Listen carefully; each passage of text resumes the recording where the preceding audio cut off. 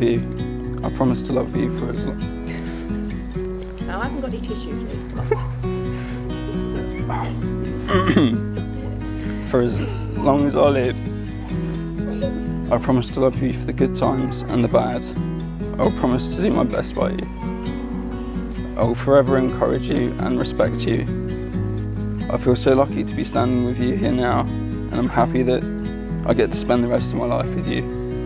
I love you so much, and I'm proud to be your husband.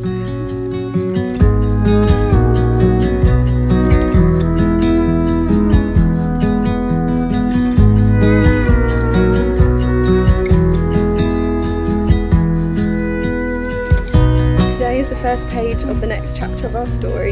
Today I become your wife. I promise to watch repeats of Only Fools and Horses. I promise to always be with you at your yearly A&E visit, and I promise to do my best at reading your mind, especially when doing DIY together. Whatever struggles you face, I promise to face them with you and to always be right here next to you whenever you need me. And I promise to strive to meet your needs. I can't stop shaking.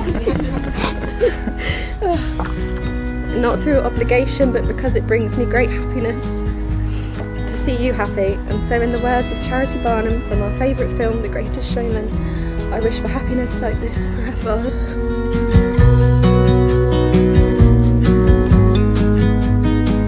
Today you are declaring in front of all these people you love that you want to be with each other and only each other for the rest of your lives.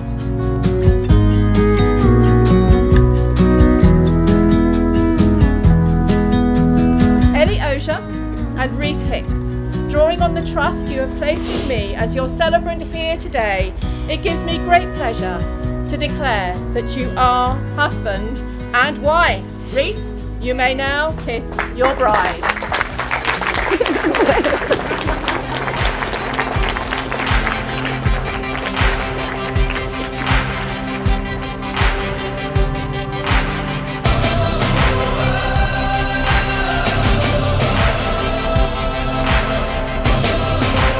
For everyone that knows me, knows how much stress I would have been through putting this speech together. But one bit of advice I read was a good best man speech should take no longer than it takes the groom to make love. So with that, ladies and gentlemen, I give you Mr. and Mrs. Hicks.